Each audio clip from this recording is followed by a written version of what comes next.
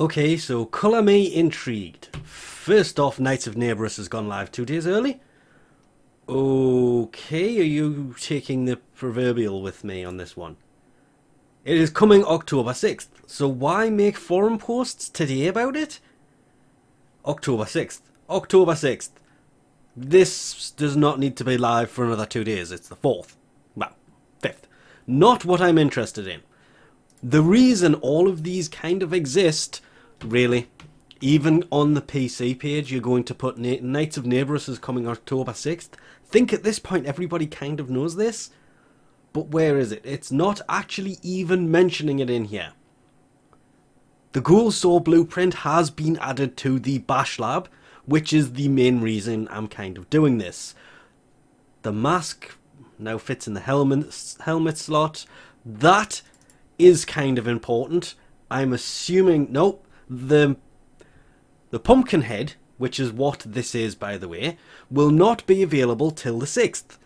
It's the 5th. None of this is available till tomorrow. So let's jump in and see if it's on the main page, shall we? Because it's not... Okay, there it is. Thank you. Bye now. That's interesting, but... Weapon bundles now with platinum bonuses available on all platforms. No! These skins were free. Or you... Yeah, okay. No. And I will admit, I love these skins. The flak cannon from Unreal Tournament going on to the Dragoon looked amazing. The fact it changes the projectiles, out of all of these skins, this is my favourite because it changes the projectiles on every single one of them. You're not going to work, are you? Because I clicked out of the window. Ah, typical.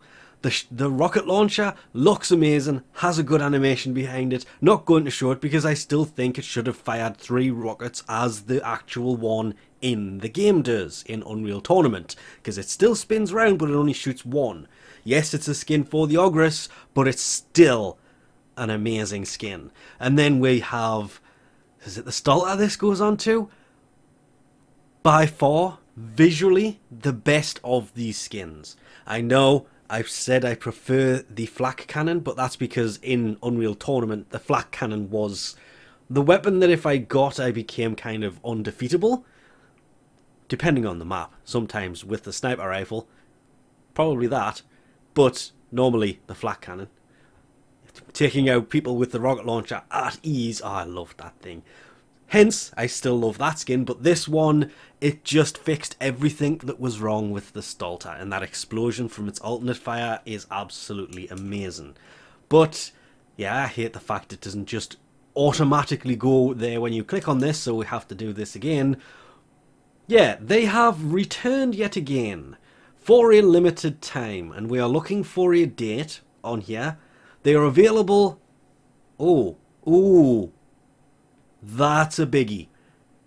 Get the skins today before they are gone for good on November 1st. Does that mean this is the final time they are returning?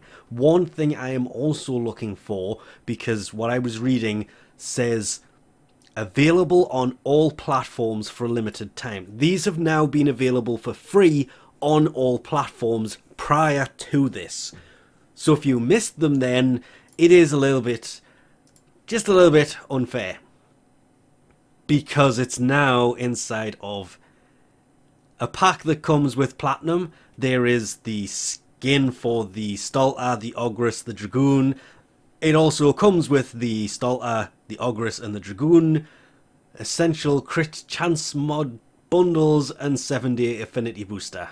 The price of this is actually exactly the same price. Can you flip back over now, please? Back onto... No, you're just not going to come off that screen and go back to the image you were before. There it is. Thank you. It flips the card back over. I knew there was a way of doing it.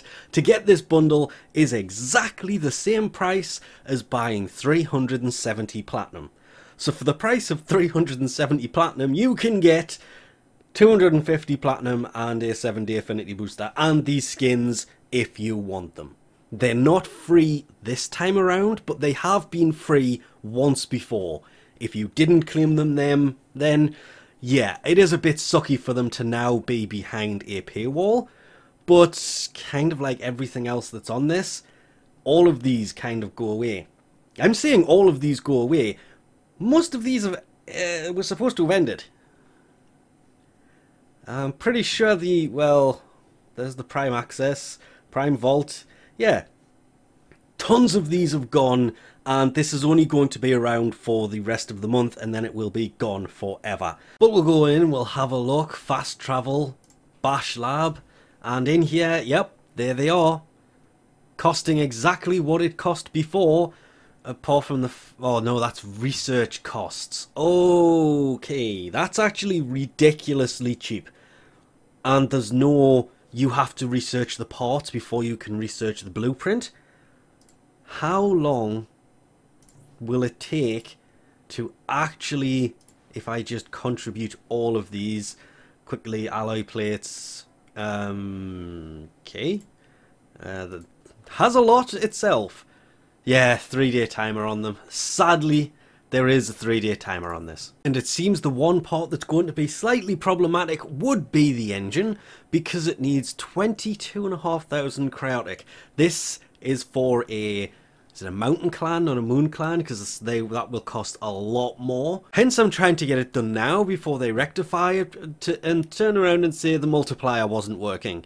Because the bigger the clan, the higher the cost for these. But cryotic, I've got 23,000. I really don't want to do this, but I would regret it if I didn't. So the Ghoulsaw now lives in its new home, which is inside of the Bash Lab. It is now a dojo weapon. Also, one of the other reasons for doing this that I nearly completely forgot about, but this is one of the kind of problems with Razorback turning up at the same time. It means this video is going to be delayed. It was supposed to be up in an hour's time, and I've literally just set that one live, so this may be a little bit late.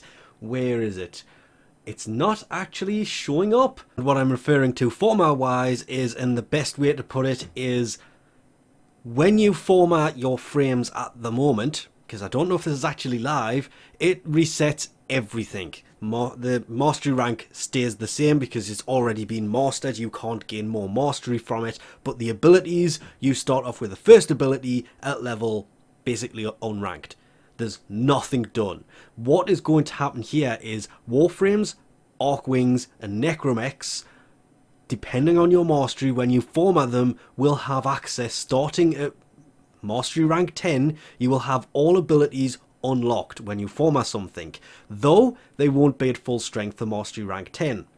As you level up your mastery rank, the abilities will become stronger and stronger when you format a frame, but by the time you get to mastery rank 30, when you format a Warframe, an Archwing or a Necromech, they're basically going to start off with max abilities and all abilities. So this, before anybody says it, is a sucky build. She's not finished. She's nowhere near as she is supposed to be. I cannot think of what polarity to put in here, but the only way to find out, first off, there, and yes, and I'm going to put a dash in right there. I don't think this has been added yet, but we will find out very quickly by just going to abilities, and rank 0 locked, rank 0 locked. So the format changes have in fact not been added to the game.